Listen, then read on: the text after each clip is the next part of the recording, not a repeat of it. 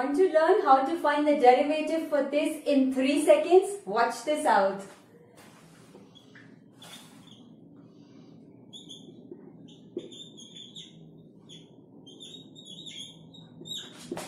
That's it. This is the answer. How did we do it? Let's check out the video to reveal the secret.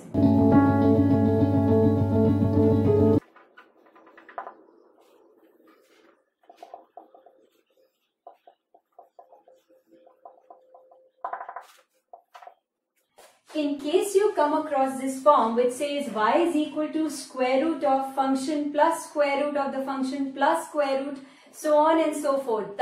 That means it's actually an infinite series.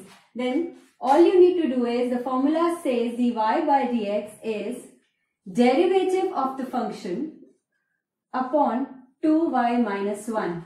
Yes, you can try this with the conventional method, which is differentiation of infinite series.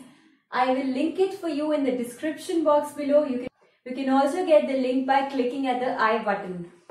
So if you compare it with this, the derivative of cos square x would be 2 cos x into minus sin x upon 2y minus 1 as it is. And that's precisely your answer. Let's try another question. Alright, look for this one. Now, as you can see, the function is log x. The derivative simply becomes derivative of this function, which is 1 by x upon 2y minus 1. On taking the LCM, you get 1 upon x into 2y minus 1. Super simple.